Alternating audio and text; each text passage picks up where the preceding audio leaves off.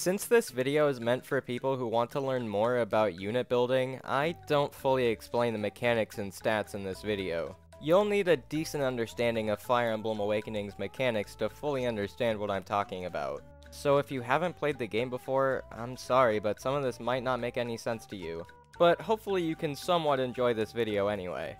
Some of you may or may not know my favorite game of all time is Fire Emblem Awakening. And when we had the cough outbreak, I spent a lot of time playing and studying Awakening. I'm not even joking when I say I have almost 900 hours in this game. So I figured why not spread some of this knowledge. So for this video, I'll be going over unit builds, which includes the best classes and skills and things like that. This is just one part of a big video idea. That'll just be easier for me so I don't have to edit a giant video all at once. So, with our introduction out of the way, let's get technical with Fire Emblem Awakening. When you start up the game, you'll be asked to create a male or female main character. Details like the birthday and physical appearance won't change anything in Robin's final build, but the gender of your Robin will change a lot of factors. But let's just start off with a male Robin. Then you'll be asked to choose an asset and a flaw. Hands down, the best asset and flaw combination is magic and luck. A luck flaw only brings down the strength and magic by 1 and luck by 3. Other than that, it affects nothing else. Since Robin will have a magic asset, the -1 won't mean much. Along with the fact that a magic asset gives Robin +2 speed and resistance, it's easy to see that a magic asset and a luck flaw is the best combo for them. Since we're already talking about Robin, how about I talk about his build first? We have his asset and flaw picked out, so we can get right into his final class. Easily, his best class is a sorcerer, since they have good magic and can use dark magic. Dark magic users can use special tomes like Nosferatu and Ruin. Ruin has a very high critical hit rate, and Nosferatu can heal damage when attacking an enemy, so we definitely want to make use of those. For his skills, you'll want Limit Breaker, All Stats +2, Ignis, Vantage, and Arms Thrift. Limit Breaker is a DLC skill that can raise your stat caps by 10. So having an extra 10 to all stats will be useful for obvious reasons. All Stats +2 is another DLC skill. I know having All Stats +2 sounds like overkill with the Limit Breaker, but here's my explanation as to why. With Limit Breaker, most unit stats will cap at around the mid-50s.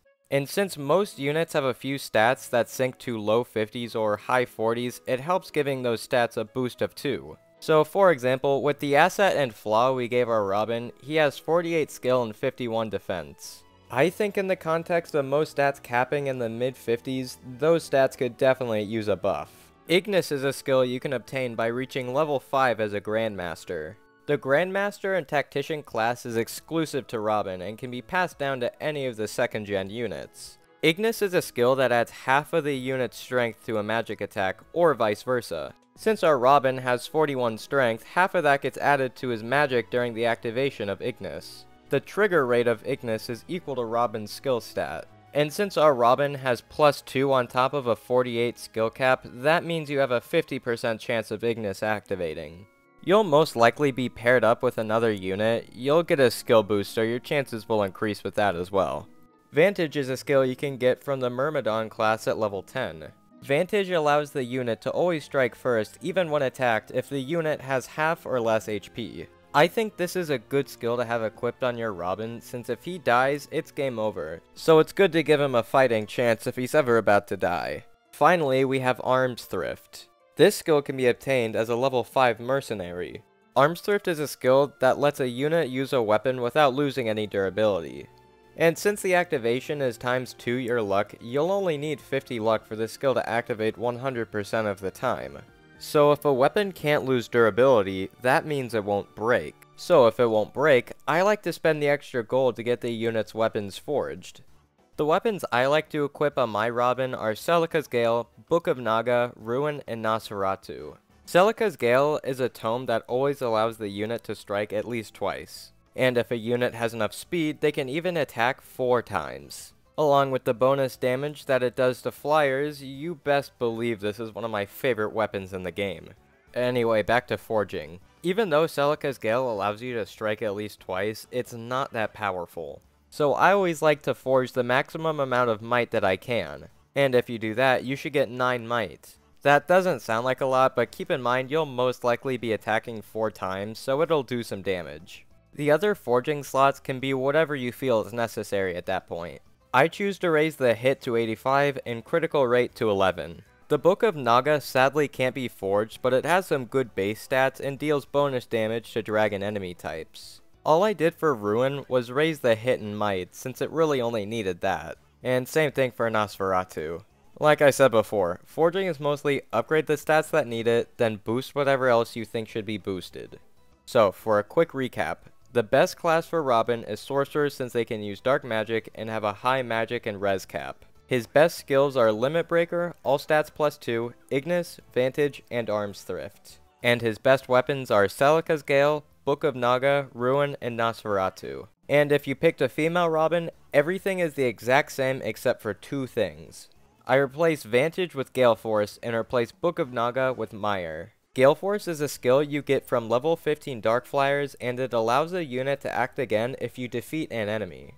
Gale Force pairs well with Mire since it has between 3 and 10 attack range. So if I ever need to reach an ally or a certain point in the map, I can use Mire to defeat an enemy far away, then move again. I promise the others get shorter since I won't have to explain as much. But moving on, let's talk about Chrom. Chrom's best class is a Great Lord, with his best skills being Limit Breaker, All Stats +2, Luna, Hit +20, and Rightful King. Honestly, Chrom doesn't have a lot of skills to pull from, so obtaining a good skill collection was a bit hard. I know some of you may be wondering why I'm using Luna instead of Ether. It's mostly because of the trigger rate, honestly. The Ether trigger rate is skill stat divided by 2, and Chrom only has 53 skill. So he'll have a 26% chance of activating it. Ether is a better skill, but the activation is so low it's hardly even worth it. The Rightful King skill does increase that 26% to a 36 since it increases trigger rate of skills by 10%, but come on, 36% is still pretty weak. I'd rather the 63% trigger rate with Luna. I then gave him hit +20 just for consistency with his attacks. For his weapon layout, I gave him the Exalted Falchion, Killer Lance, Brave Sword, and Spear. The Brave Sword is pretty much like Celica's Gale, the Killer Lance increases critical hit rate like Ruin, and the Spear has 2 range just in case Chrom can't reach an enemy for whatever reasons. Since Chrom doesn't have Arms Thrift, his weapons can break, so I try to use the Exalted Falchion most of the time. Also, I forgot to mention this, but I keep an elixir on all my units at all times just in case a healer isn't around. Next up is Frederick.